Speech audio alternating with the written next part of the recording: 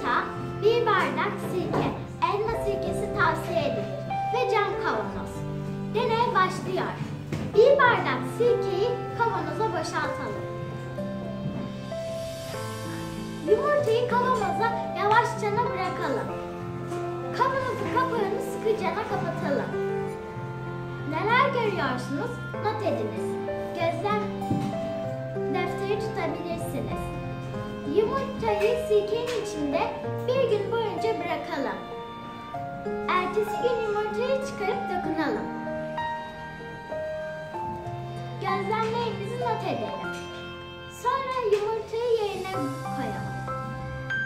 Bu deneye 5 gün boyunca devam edelim ve gözlemlerimizi kaydedelim. Arkadaşlar, ben bu yumurtayı evde hazırladım. 5 gün boyunca beklettim. Neler gördük? Yumurtayı sirkeye koyduktan biraz sonra üzerinde minik kabarcıklar oluştu.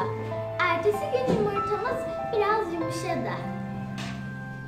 3 günün sonunda yumurtanın kabuğu soyuldu. Hatta çay kaşığıyla üzerindeki beyaz maddeyi kolaylıkla kazıyabildik. 5 günün sonunda yumurtanın kabuğu tamamen soyuldu. Sadece zar kaldı.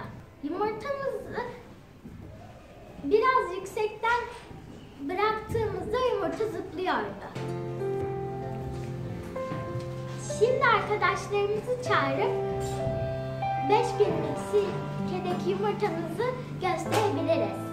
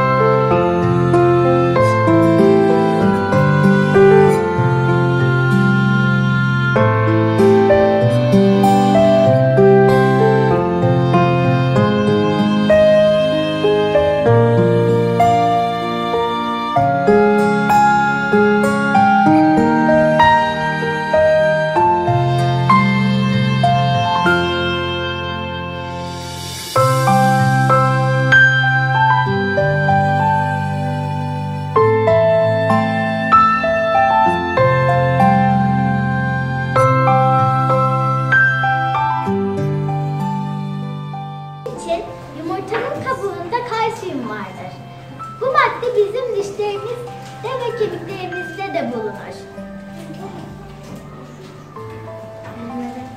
Onlara sertlik verir.